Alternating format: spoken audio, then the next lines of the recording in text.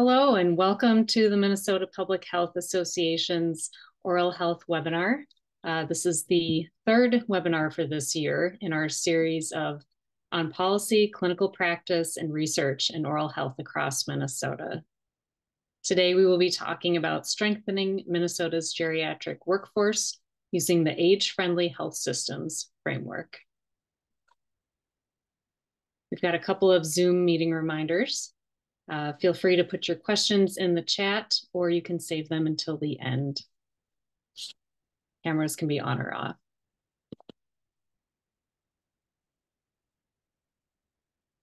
And I'd like to read MPHA's Ancestral Land Statement.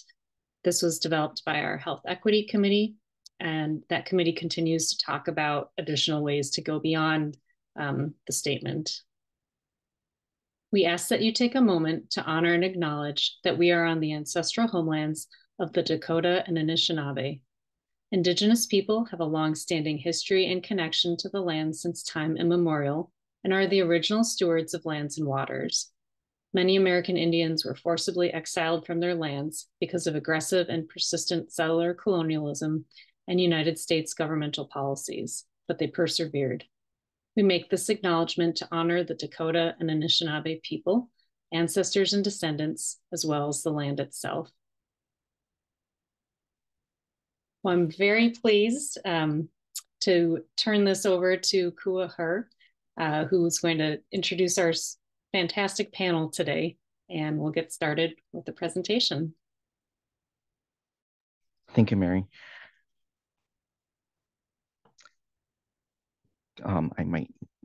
Perfect.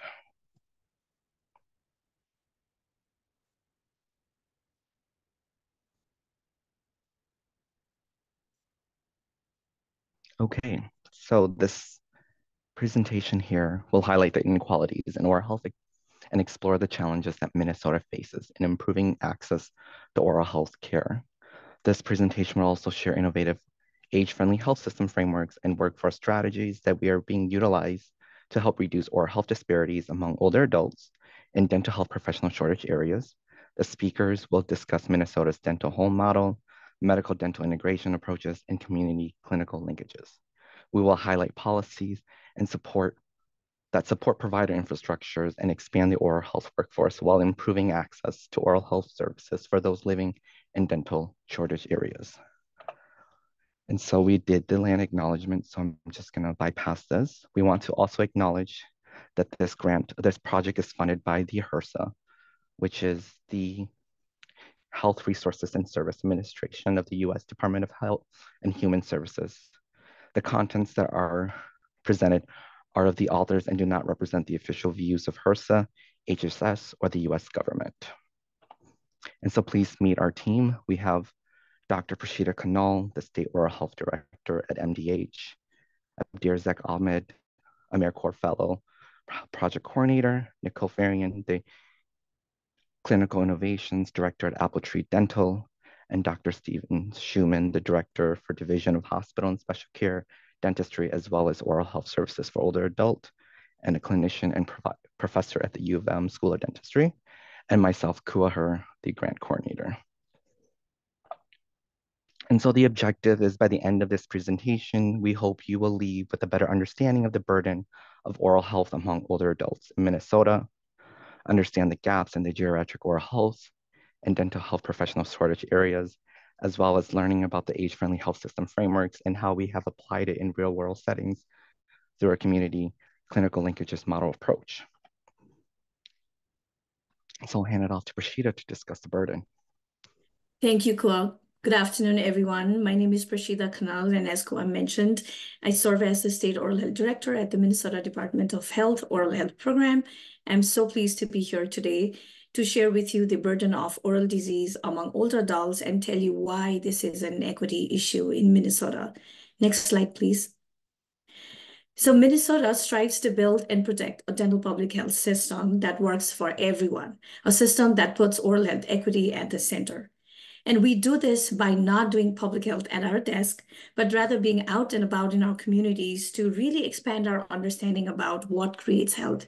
We also strengthen community capacity to help our residents make informed decisions about their oral health. And we do our best to implement health in all policies in order to advance the triple aim of health equity. Next slide, please. Unfortunately, in the United States and also in Minnesota, we tend to treat mouth separately from rest of the body, a bizarre situation that Mary Otto explores in her book, The Teeth. And many of you might already know this. Historically, oral care has been separated from medicine's education system, physician networks, medical records, and payment systems. Doctors are not asking about brushing and flossing, and dentists are not talking about exercising to stay healthy. Dentistry is not just a special kind of medicine. It has become another profession entirely. Next slide, please. But the body didn't sign up on this arrangement, and the teeth don't know that they're supposed to keep their problems confined to the mouth. There is an important connection between the health of your mouth and the health of your body, and this is called the oral systemic connection. Next slide, please. For example, if a person has dementia, it increases oral care complications, as you can see on my slide. And if someone has oral disease, it increases inflammation and more rapid dementia progression. Next slide, please. I've been the dental director for over 6 years now, and nationally and at the state level, I've seen a lot of improvements in oral health. However, many older adults in Minnesota still suffer from chronic oral conditions and lack of access to the dental care they need. Next slide, please. One of the major issues why our older adults are suffering is because in Minnesota, more than 50% of our counties are designated as dental professional shortage areas. It means that we already know that over 50% of our counties do not have enough dental workforce to treat the dental disease. Next slide, please. There are many social determinants of health, from transportation, cultural, language barrier, flex time. There are like many barriers for older adults as they are seeking care, reaching care, and receiving care. Next slide, please. As a result, it's really sad to share that 42% of older adults living in Minnesota's nursing homes have dental care need. And you'll be surprised to know that 66% of them have partial tooth loss and 25% of them have complete tooth loss, like they have no tooth left. And 30%, or 3 in 10 older adults with fewer than 20 teeth do not own dentures, but they absolutely need them. And this is the reason why oral disease is an equity issue, especially when we are looking at older adults. Next slide, please. So talking about advancing oral health equity for our older adults is a very important now, because it's a big issue, right? And there are several other issues that I'll share in a bit. Could you please advance the slide, please? Thank you. So graying of America is not a new thing for us nationally, but Minnesota also mirrors the same trends. We see that our older adults are living longer, which is amazing. And they can also keep their teeth for a lifetime, but they're not able to do so. They continue to work, they continue to volunteer, they continue to give back, they continue to vote, and they continue to be an important part of our communities. Next slide, please.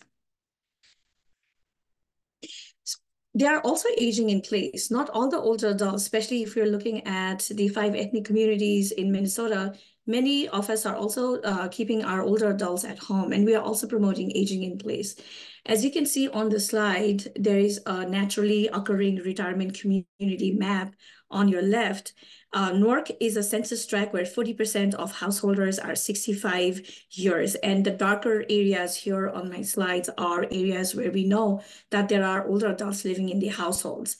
And if you look at the dental professional shortage area map for Minnesota, and as I mentioned earlier, 50% of our counties already have dental professional shortages. Many of these NORCs are also in dental professional shortage area. So that's how we know that the need for dental care is really great, not just in nursing home facilities, but also for our older adults who are aging in place. Next slide, please, go. We also know that there is an increasing impact of cognitive decline. Alzheimer's disease cases are expected to more than double by 2050. Non-Hispanic Black adults, Hispanic adults, and likely American Indians all are more likely to have Alzheimer's and less likely to be diagnosed. The impact of dementia on oral health has been expressed mainly in terms of the burden of the disease or prevalence, morbidity, economic cost, and inequities among racial groups.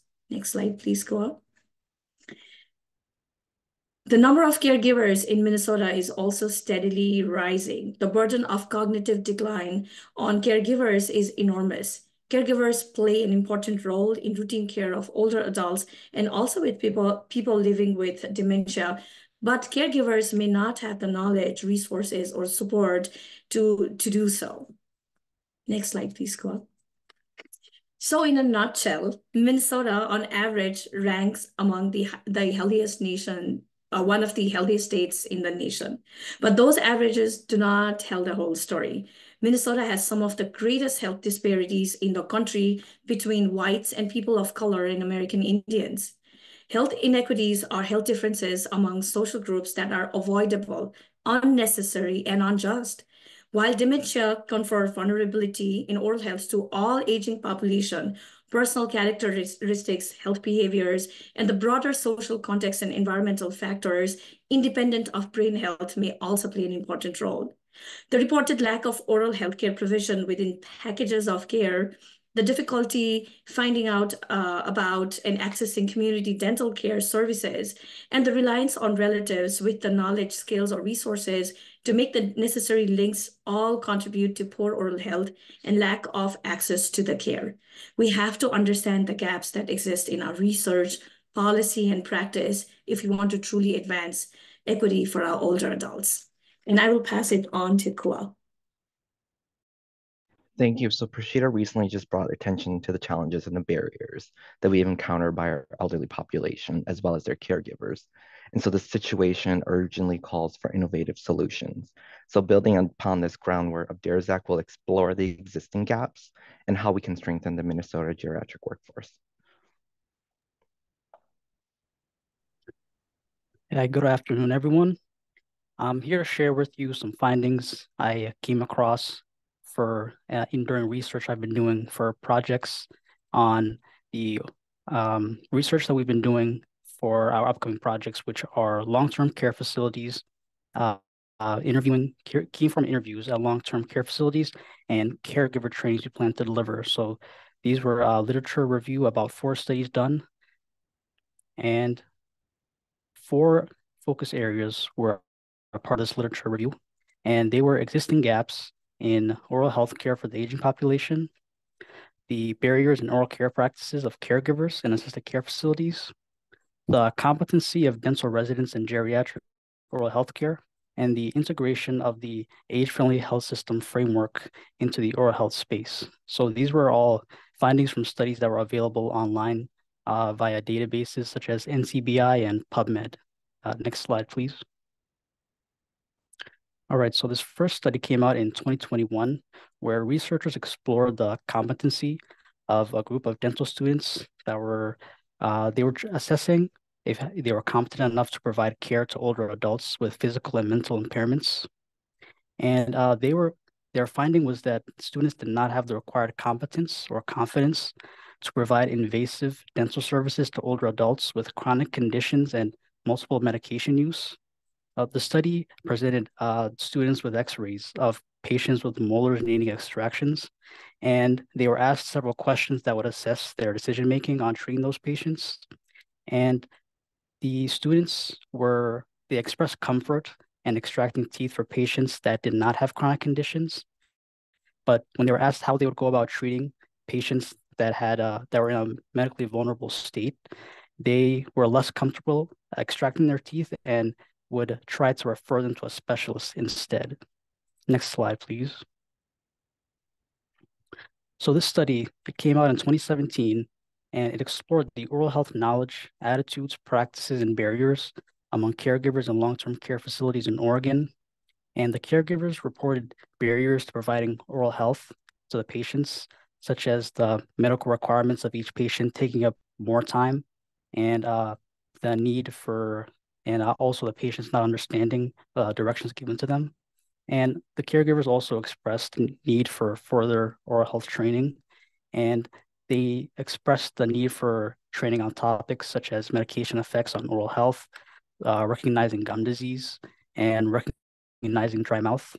So researchers, with the help of geriatric dental hygienists, they went on to design and implement a geriatric oral care training program that was based on the caregivers' uh, their reported practices and educational needs.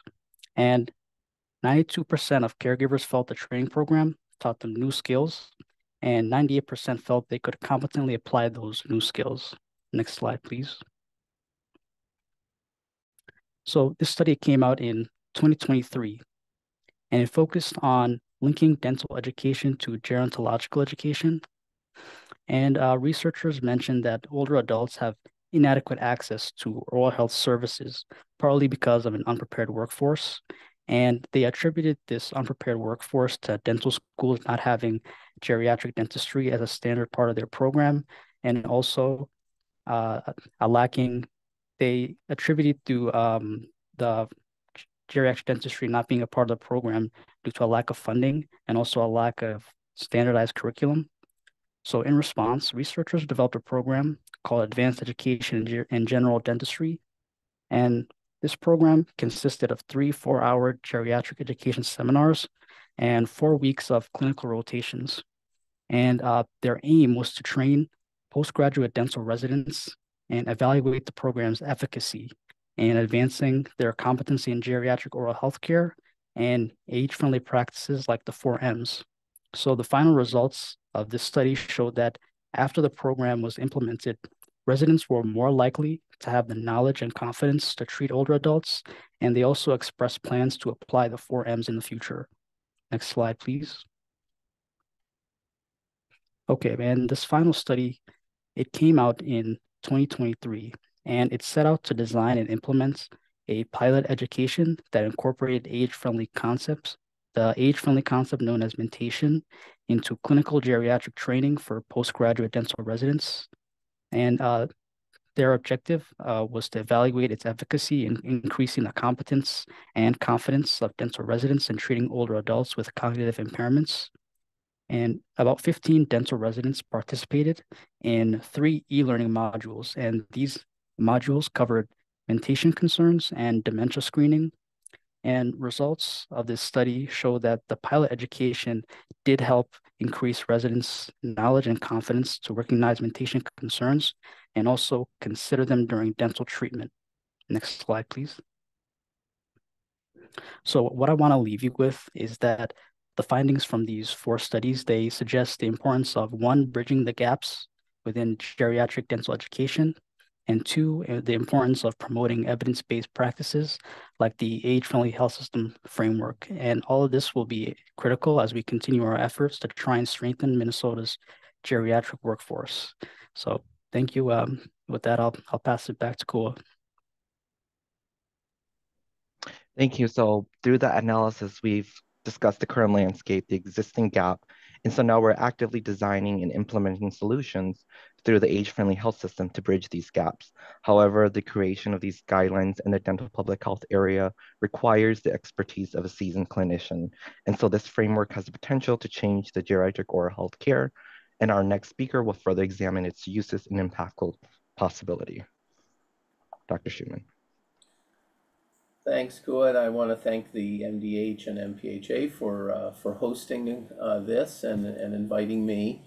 As our previous speaker mentioned, the age-friendly health system framework is a great organizing principle or framework that we can use to start to apply and translate this information to dental practitioners to help them develop more age-friendly dental practices. Now, the age-friendly health system framework that we've been talking about was developed some years ago by the Institute for Healthcare Improvement and the John Hartford Foundation, and is being widely accepted and adopted as a great way to address some of the key issues that really define good geriatric care.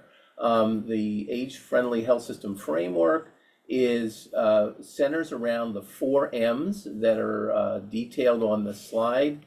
The 4 M's include what matters to older adults, that is trying to make sure that the care we provide aligns with the person's goals and objectives for their own life and health, and what matters most to them. The second M is medications, trying to make sure that practitioners are aware of medication risks in older adults and decrease their use of high-risk medications when possible, and also recognizing in the dental office, for example, when patients are coming in and are taking medications that may be high risk, that they have decided to take as over-the-counter drugs or may have been prescribed by other clinicians, and knowing how to address that issue.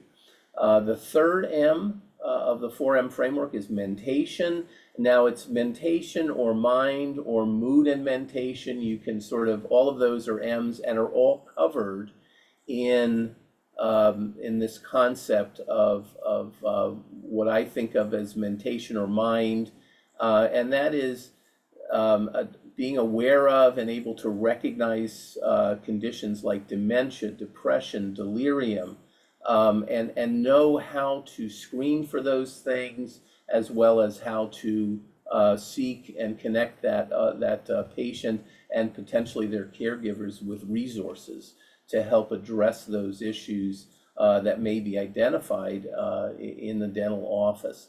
And finally, the last M that we are concerned about is mobility. And mobility has several different dimensions, and especially as you think about it in the dental office. One is, of course, something we've been aware for a long time, which is how do we safely move people from who need help moving into the dental chair.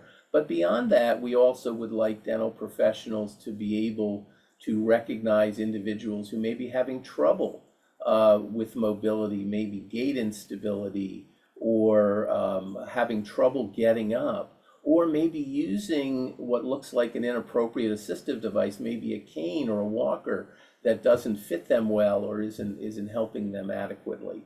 And again, knowing how to recognize those situations and help refer people to follow-up care that they may need, knowing that the dental care and dentistry is a primary care profession. People come to our offices without having a referral necessarily from someone else. And so we may be in the dental office in a good position to recognize some of these problems or concerns that are particular issues for older adults. Next slide, please. One of the first areas that we have been working on, courtesy of grants and support from another project, has been the issue of mentation, and in particular, the care of individuals with dementia. This quote that's on the slide here is from a news article that was done about this project that we have been working on called Dementia-Friendly Dental Practices. And it points out that the number of Minnesotans with a dementia diagnosis is expected to increase by about 24% in the next 5 years. And so we're expecting we have about 100,000 now. We're expecting 120,000 in the next 5 years, and about 200,000 down the road in the state, according to the Alzheimer's Association. So I think it becomes really critical that we start getting dental practices on board and able to help care for the patients, this growing number of patients in our state and communities who are living with dementia. Next slide. Some consequences. This is again an illustration of one of how we go about teaching and educating dental professionals in the 4 M's, in this case in mentation and the specific area of dementia care. Some of the examples here on the slide of the problems that dental offices and dental providers see and will continue to see in growing numbers for people with dementia. Increased oral and dental pathology. We know that people if they become forgetful, start forgetting to provide their own daily hygiene well, forgetting to remove their dentures, their diets may change, there may be less inhibition about eating sweets and sticky foods and things that could promote oral disease. People may put professional dental care on the back seat and forget about that too as they become totally consumed with dealing with the immediate issues related to dementia. We also see some individually specific situations that happen in the dental office. In this case, the slide shows a patient who had a lower left anesthetic injection that numbed her lower left lip, and after the dental appointment chewed her lip because she forgot that she was numb and wasn't sure what was going on. Now, you know, when I was in dental school umpteen years ago, this was something we were warned to worry about in kids. And in fact, my dental school had little stickers that we used to put on kids that said, caution, you know, lips, tongue, and cheeks are asleep. Well, nobody told me then that we might have this problem in adults, and we do see it in adults with dementia. So that's one of the things that we want to educate providers about and what to do to try to avoid that. Among the other problems listed here are things like lost dentures, a particularly difficult problem in long-term care facilities, behavioral issues during treatment, again, due to anxiety, often again, if people are having cognitive issues, behavioral problems can arise. Consent issues, understanding how to go about the consent process when we have an older adult who may have diminished cognition and may have others in their life, powers of attorney, guardians, or others who are helping in the consent process. We, of course, have to be conscious of stressed care partners and not overburden them with additional requests and care instructions that might be unreasonable given the other difficulties they're dealing with in providing care for people with dementia. And then there are those important safety issues that we worry about, and again, can arise or appear or be evident in the dental office, wandering, patients who are having trouble driving, individuals with dementia who are possibly victims of abuse or neglect. We want dental professionals to be aware of all of these issues and the fact that they're in a good position to be sentinels and to help identify those issues and seek help and help that person as well as their caregivers get the resources they need. Next slide, please. Why it matters, of course, is, you know, we've got outcomes that tell us and research that tells us that providing comprehensive dental care for older adults with dementia does improve oral health outcomes. This is a study from our group here and one of our very talented past graduate students who's now faculty at Ohio State University, Dr. Zi Chen, who analyzed 5 years worth of data from our community clinics and compared individuals with dementia and those without dementia in terms of outcomes of dental care. And he measured that in terms of tooth loss and found that while individuals with dementia had much poorer oral health than the non-demented patients in the sample on their arrival to the clinic, that is, they had more problems such as dental decay or caries, fractured teeth, missing teeth, that with regular treatment, tooth loss in those demented patients, the patients with dementia, equalized with patients who did not have dementia. And our conclusion from that study, which actually received a lot of nice recognition that we were happy about, was that the dentition in folks with dementia can be maintained if good dental care, if comprehensive dental care is provided. You know, getting a diagnosis or having cognitive impairment is not necessarily sentence that person to losing all their teeth and having poor oral health if they can get access to good dental care. Next slide. So, the effort to develop information and a curriculum around providing dementia-friendly dental care, which again I see as one element of age-friendly oral health care, was embraced by our community and the professional community. We worked with the Act on Alzheimer's program of Trellis, which is our Metropolitan Area Agency on Aging, to initiate this project in conjunction with the Minnesota Dental Association, which also embraced the project and has helped us promote this information and the curriculum and materials to Minnesota's dental community. We were able to partner with our University of Minnesota North Star Geriatrics Workforce Enhancement Program, our Minnesota GWEP that you see here, which also is an interprofessional group that includes dentistry, along with medicine, nursing, pharmacy, and all the other health disciplines, to develop this curricular material. And of course, the School of Dentistry, where I work, with additional funding from the Delta Dental of Minnesota Foundation to help us develop these materials. The Barclay Group, a group of dementia consultants and experts who also helped us with this work. Next slide, please.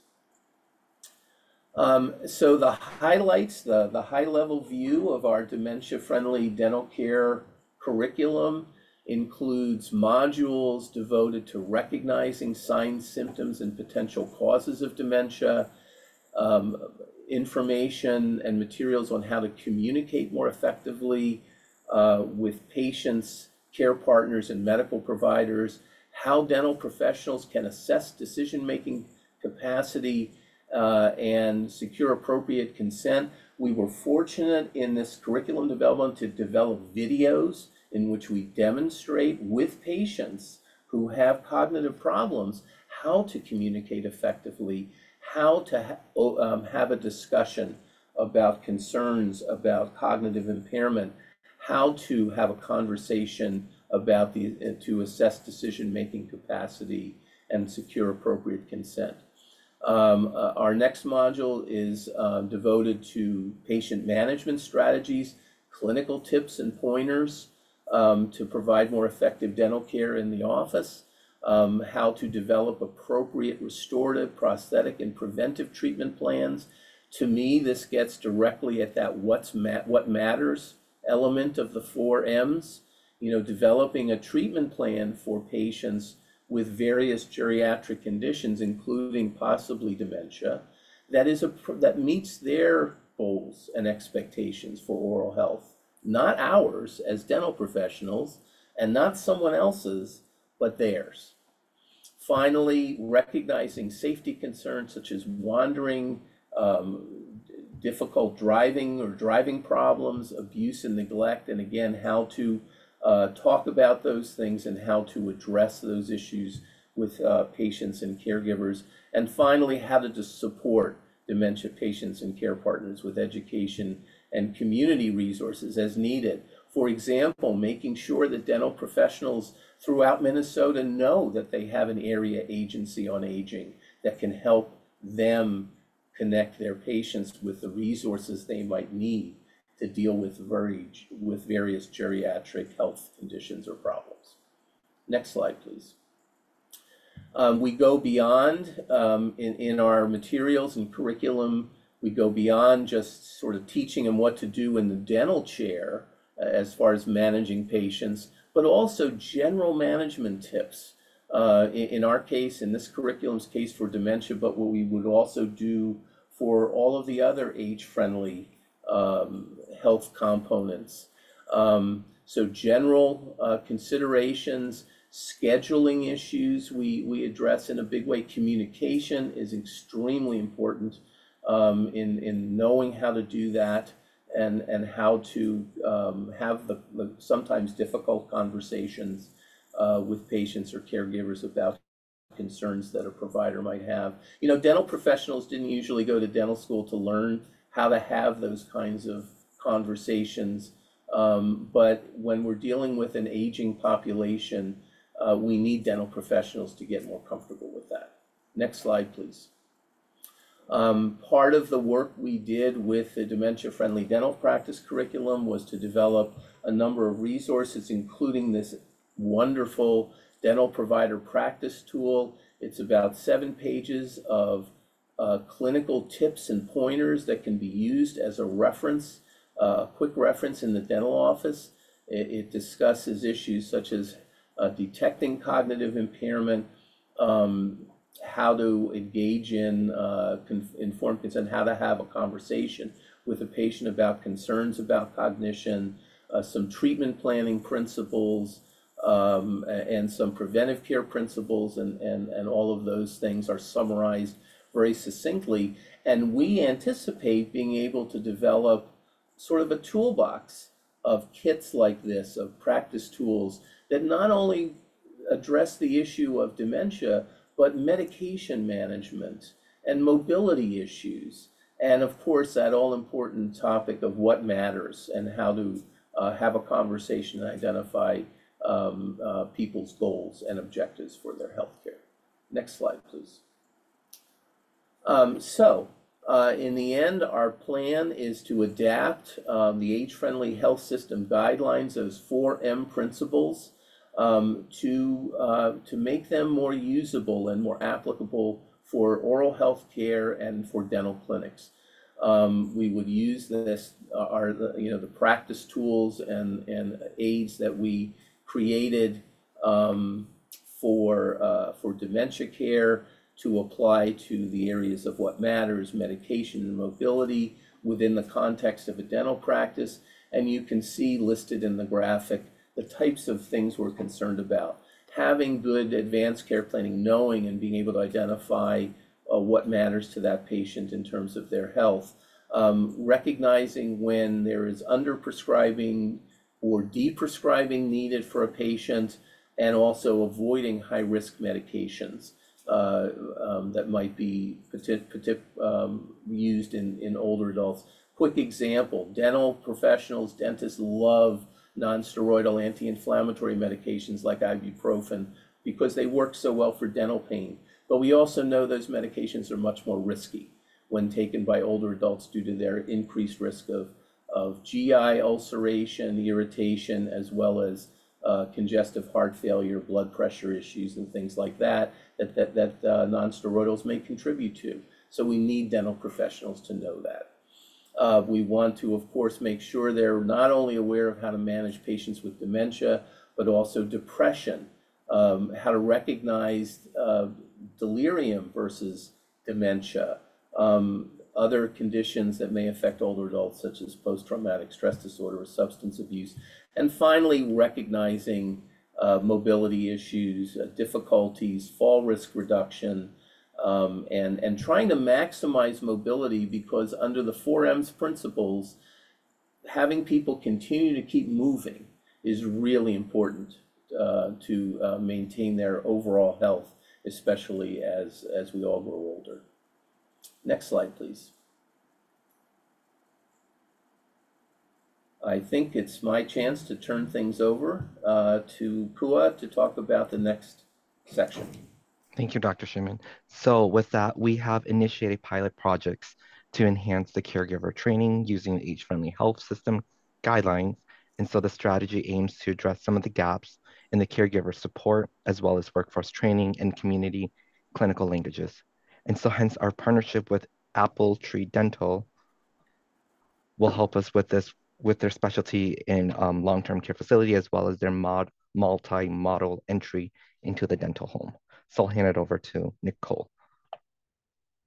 Hi, everyone. My name, as Ko mentioned, is Nicole Farian. I am Apple Tree's Clinical Innovations Director, and I am also the dental hygienist that is working on this project with MDH.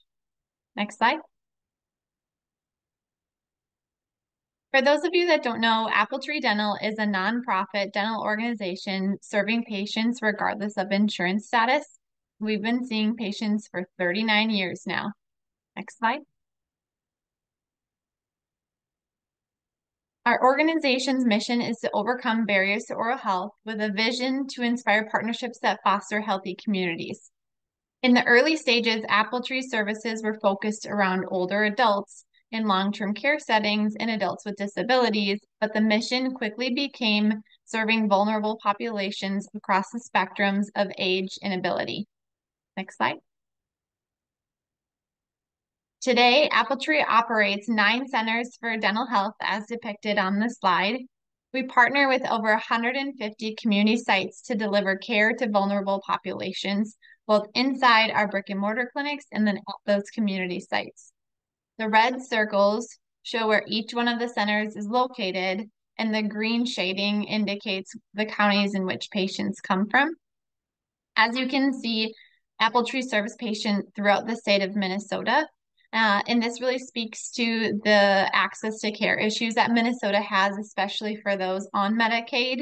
There's a difficulty for many members to find a dentist that accepts their insurance. And because we see patients across the state for our general practice providers, and we also have several specialists as well. Next slide. AppleTree is known for our innovative model of care delivery. We refer to it as community collaborative practice. It is a place-based care delivered in an interprofessional manner in community settings. This model helps meet people where they're at, reducing barriers to care. Examples of community sites that we render care at include Head Start centers, schools, long-term care facilities, and group homes. Next slide. As Kua mentioned, we at AppleTree are teaming up with MDH to implement a long-term care project. The goal is to improve oral health for older adults residing in facilities. This will be accomplished through developing and sharing best practices with caregivers, education for facility staff as well as residents, and connection with a dental home as needed. Next slide. We will be working with 2 partners on this project, Lakeview Methodist in Fairmont, Minnesota, and Oak Hill Assisted Living in Grand Rapids. I'll tell you a bit about each. Lakeview Methodist is a large facility in Fairmont offering different types of care. They have skilled nursing, assisted living, and independent living. We currently render care on site using mobile equipment. I put a few pictures in at the end of my presentation so you can get an idea of what that looks like if you're not familiar with our mobile model. Because we do already deliver on-site care, we are able to serve the residents comprehensively, but this model will allow us to provide education to residents and staff as well. The other bonus of the Fairmont site is that AppleTree has a clinic located inside of the Mayo Medical Clinic building. So if there is a case that is too difficult to perform at Lakeview Methodist, we're able to see the patient at our Fairmont Center. Next slide. Oak Hill Assisted Living follows a different model. It is a much smaller facility and located in Grand Rapids, where no dental services are currently delivered on site. AppleTree does not have a center up in Grand Rapids or near the area, nor are there many community clinics. Access can be difficult, especially if the resident is not on Itasca Care or IM Care, which is a county-based purchasing plan. Next slide. We will engage with each facility to perform surveys, identify needs of both the residents and staff, and then create custom education in order to promote better oral health practices at the facility. Some of the topics may include oral hygiene instruction, nutritional counseling, denture care, and the education about oral health's impact on overall health. Some examples of these include, for oral health instruction, teaching residents and staff about the importance of regular brushing, flossing, and the assessment of issues. I've learned that working with staff also will require education on adjuncts. So a lot of these residents suffer from dry mouth from their medications, or they're not as agile as they used to be, so they need a different kind of floss because they can't use traditional floss. So education in that manner, and just awareness for staff too about with the different tools and adjuncts products that are out there. For nutritional counseling, again, we see dry mouth as a regular issue, and so a lot of residents suck on hard candies throughout the day or drink sugar-filled beverages. And so the focus will be on identifying alternatives that they can use to help promote good oral health and salivary flow without further causing dental disease. In denture care, a lot of education is needed in terms of how to care for a denture, reminders about taking it out at night, etc. And then for those who have chronic conditions, helping the residents and staff understand the connection between their oral health and their condition, such as diabetes, where it has a bidirectional relationship with periodontal disease. So encouraging the residents to keep up with their diabetes medication and routines so that they have stable blood sugars, therefore their periodontal status will be more stable as well. Next slide. Lastly, as I mentioned, I included a few pictures of our mobile equipment to help you get an idea of how we serve patients outside the brick and mortar dental office. So as I mentioned, at Lakeview Methodist in Fairmont, we currently have a mobile setup. They've given us an actual room, so we don't have to bring our equipment back and forth. We just have essentially what we call a mobile dental office where we can bring all of our mobile equipment in. It's really the same level of professional equipment that we use in clinic. It's just that it has wheels, so we are able to transport it via a truck. So it's a great option for residents because they just have to walk downstairs, and we have our own building. Of course, at Oak Hill, we do not have this option at this point in Grand Rapids, but just wanted to give you an idea of what we're talking about when we say mobile equipment so that you understand that we are bringing the care to the resident and we don't operate following a Winnebago model. Over to you, Kua. Thank you. And so our next pilot project involves training our lead community health workers in the age-friendly health guidelines. And so what we envision is that we will train our lead community health worker, who is Monisha, and she will expand this training to other community health workers who will expand their reach to provide education and training for caregivers in the community, as well as improving quality and increase health knowledge. And so the training of trainer framework is an approach that we equip our trainers with the knowledge and the skills that they need to teach and implement health programs. It is grounded in science, so trainers are educated in evidence-based practices. These strategies are scientifically validated. The training prioritizes strategies to prevent health issues through education, policy advocacy, specifically primary prevention approaches. Our trainers are taught to consider the health of communities as well as the population on a holistic approach, and through a system of community clinical linkages that will ensure that the individuals receive seamless care and support across different healthcare systems. And so the training incorporates principles of equity, aiming to reduce and eliminate health disparities by addressing systematic barriers to access and quality care. So who are our partners? We're leveraging our relationship with Volunteers of America and their community health workers to expand the reach into high-rise communities, as well as conducting community outreach through mobile dentistry, through their use of caregiver support, the connection with caregiver support, their services for older adults, as well as the barbershop and beautician shops that they have. And so with everything, what is the bigger picture? So here we see the iron triangle of healthcare. It represents the trilemma in healthcare systems, illustrating the challenges in balancing the three competing goals of cost, quality, and access. So within this triangle, while improving any one of these elements often comes at the expense of the others. So for example, if we wanted to enhance the quality of care, we might have to increase costs or reduce accessibilities. This tensions underlines the many challenges that we face today in healthcare policy. So in Minnesota, we strive to improve the geriatric oral health and are constantly navigating this triangle. Our goal is to increase access to high quality dental care for older adults while managing costs, which is a task that is both challenging and essential.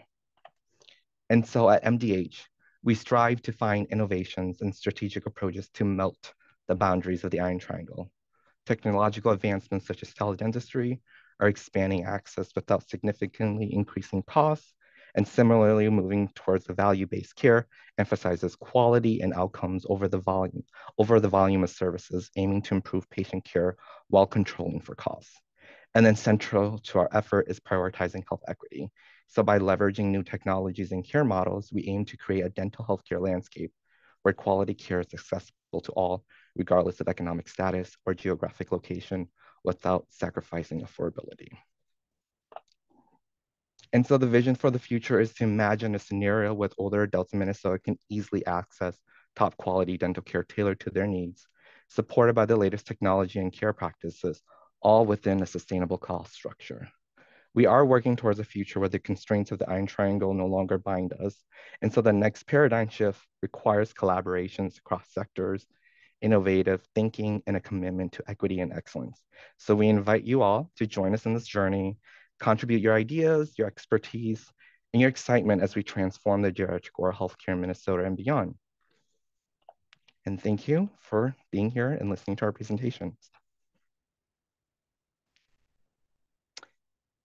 Are there any questions?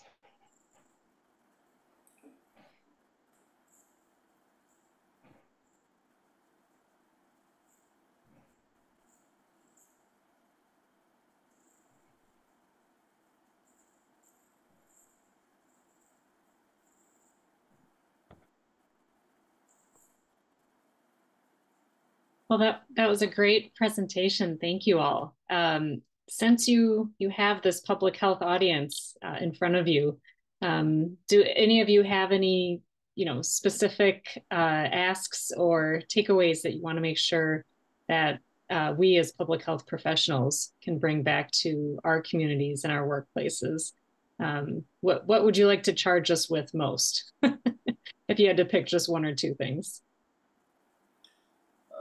I can volunteer. Steve here.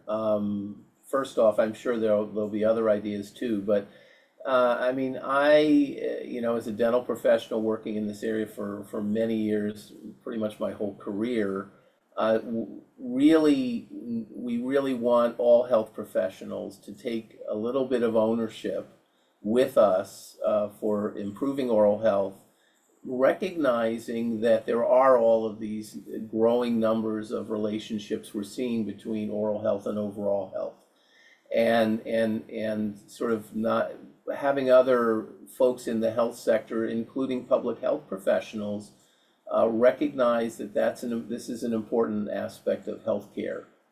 Years ago, one of the in the first Surgeon General's report on oral health in America, C. Everett Koop was quoted as saying, that you can't have health without good oral health. You can't have overall health without good oral health. And that's true. And we keep seeing that again and again. So we really would love other health professionals, including public health professionals, to realize that and try to make sure, help us connect people with good oral health care. I can add to that. I'm Prashida. I think on behalf of all our partners, our big ask is to help us put the mouth back in the body. As Dr. Schumann reinforced, that oral and systemic linkages are real. So we really want help to put the mouth back in the body, whether it's through policy changes or through operational changes or many other things we can do together. And Dr. Schumann, I did see your chat message saying that we've been very fortunate to have such champions in Minnesota. So we want to strengthen our relationship with everybody who's working in this field so we can really advance oral health equity for older adults. And with that, maybe Nicole and Abdirazak, do you guys have anything to add to that? I don't, but I do see that there's a question in the chat for Dr. Schumann. And actually, believe it or not, the dental material and educational model that we developed was actually based on previous experiences that the Act on Alzheimer's initiative from the area agencies on aging developed, that was originally targeted at other health professionals, including medical providers. And by the way, part of our curriculum is a 1 to 1.5 hour sort of basic introductory module or educational program called Dementia Friendly at Work for Healthcare, which is actually delivered by Trellis staff from the Area Agency on Aging, and is designed for all office staff and health and individuals. So we wanted all dental professional staff to be able to participate and learn from this, including the office staff and financial people. And it also is relevant to all providers in the community who may be serving in the healthcare sector.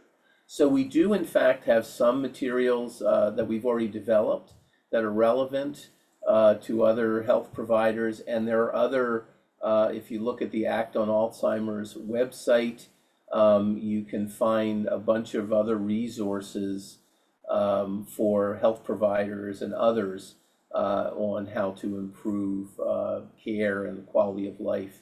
Their goal, and the goal of the Act on Alzheimer's initiative, is to really help develop dementia-friendly communities, and that includes all sectors of the community. Dr. Shuman, I shared the link to that website in the chat. Yep.